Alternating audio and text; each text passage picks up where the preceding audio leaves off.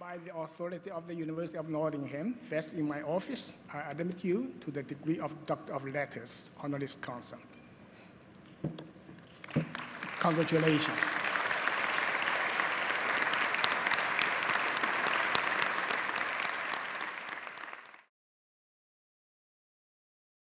So I was astonished to have two. My first was at University College London, where I taught from 1979 to 1997, and I thought that was a very nice thing to have. I suppose it's even nicer to come back to Nottingham, where it all started. And 40 years to the day, almost. Really? Yeah.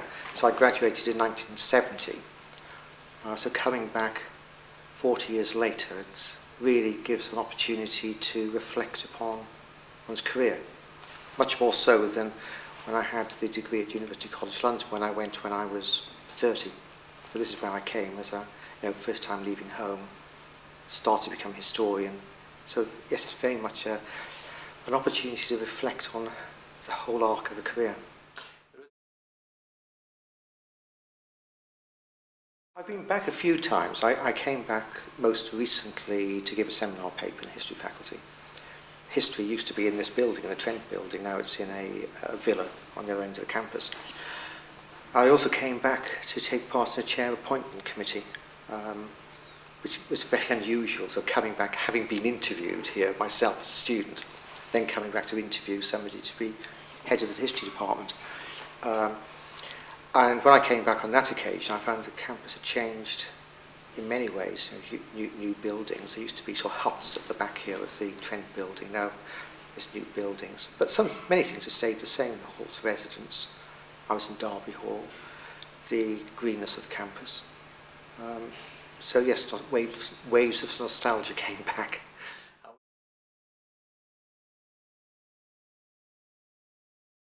I hope they will remember that it was short and to the point, and I didn't speak too long. I think that's an important thing. In fact, I reflected on graduating 40 years ago, and I did my last examination in that very room where we were having the ceremony. And the person who set the examination paper that I took in that room was sitting behind me, so it was a very curious if a completion of a loop. So I talked about what had changed since 1970, things which had not changed. In 1970, I remember between the examinations and the results coming out, the Labour government fell. Well, there's a certain similarity with today. Yeah. There was a financial crisis, a certain similarity with today. So I talked about how things have changed, how things have not changed.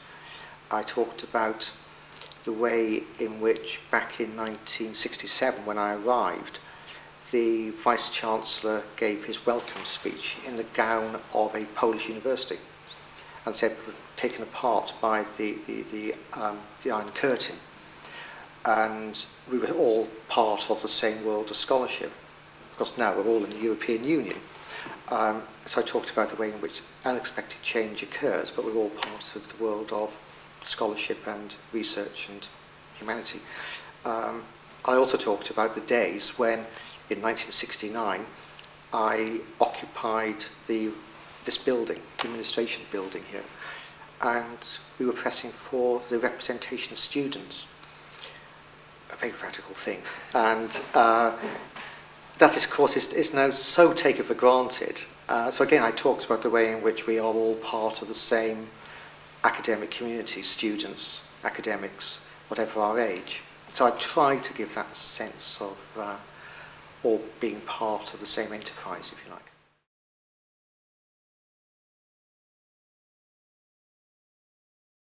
Well, when I was at school, I wasn't sure if I would study politics or history. I was always as concerned about the present day as about the past.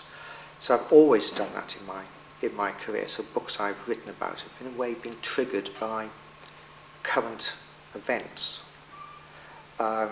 So I've written about housing, and I wrote about why council housing became such a normal feature of the interwar period at the time when Mrs. Thatcher was selling off council housing. I wrote about taxation, politics of taxation, at a time when, again, the Thatcher government was changing the whole nature of taxation, introduction of VAT and reduction of the very high rates of income tax.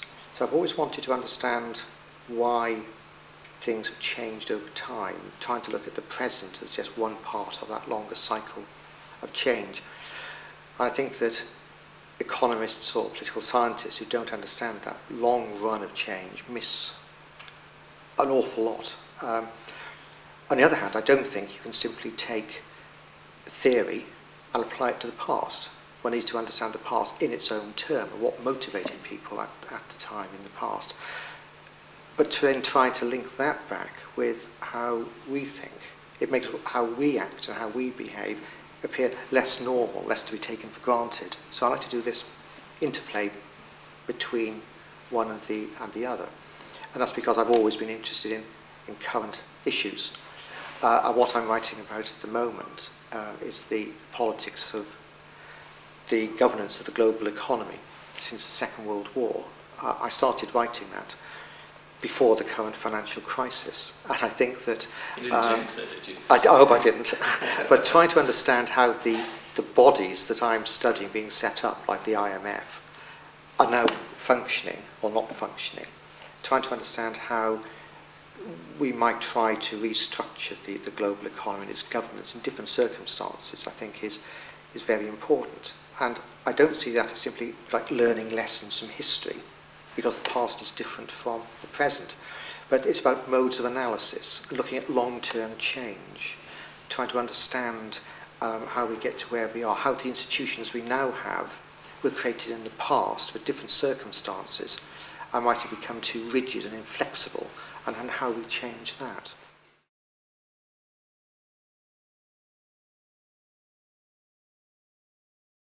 That is an extremely good question. I think historians in the future will look back on this as one of the absolutely critical moments. I think we're on the cusp of what could happen.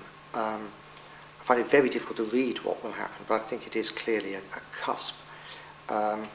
Globalization of the first period of the late 19th century collapsed into economic nationalism in the interwar period.